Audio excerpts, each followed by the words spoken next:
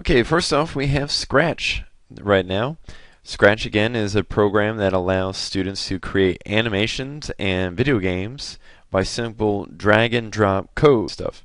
Now what you can do is have different sprites like these two stickmen that a student of mine made here, and then with each pose that he is changing, that is a different costume.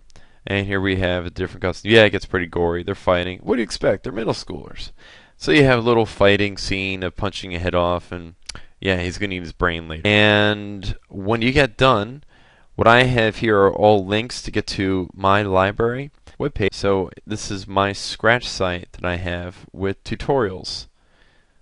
So if a student wants to go back and find out something about history of animation video games, they can read the tutorial video that I have up on here, which I have embedded through Google Docs. If anyone has not heard of or used Google Docs yet, it is awesome.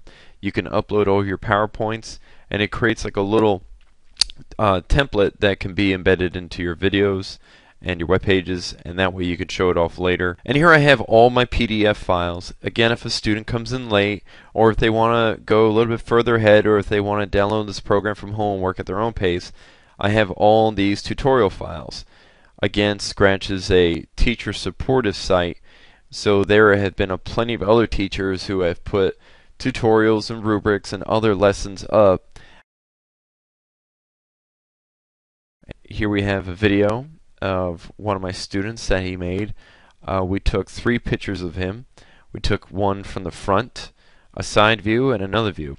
The cool thing about this is that everyone around the world now can view the student's video. And if they would like to download the actual code that he used to create this, they can do so. Basically, it's just a way that the students now again have that large audience. They can take this home, they can embed it into their web page. We can go to embed, and let's say they can put an applet version of their movie, just like you had on my site with the 2 little stickmen. And here we have the actual Scratch program. Like I said before, I was able to download my student's game or animation that he made off his website, and now I have access to the sprite that he has designed, which would be here, and the command codes that he has made up. This is a lot of fun because students can continue to build up on someone else's work. They can learn to see how someone else completed how they did it. And it's just another fun way to share. The main things about Scratch, this part right here is basically your stage. When you hit the green flag, it will have the actual animation start up for you. If there's any math people out there, you're going to see that the X and Y coordinate changes as I move my mouse around. That's because there's almost like this indivisible little grid that goes over the whole thing. Your sprite is anything that you're going to animate. And we have back in here the middle. These are going to be all of your scripts. The script is what makes the person move or animate or dance, whatever.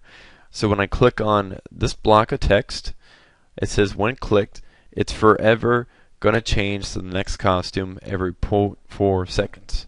And your costumes are the next picture of the person. So then if we click on it, just that one, it will just do that work. Notice that the sound does not work now. And if I want to stop, I hit stop. And you can also add just about any other code in here if you like too. I'm trying to think of these as Lego blocks, and as you slide them into one another, they're going to drag and drop onto one another. And let's see what would happen if I click on that now. Notice that he's rotating 15 degrees every 1 second.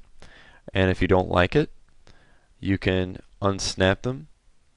You can drag chunks over here, or I can just put them back over it again. And see what happens also if you put one on top of the other. So that is Scratch in a nutshell.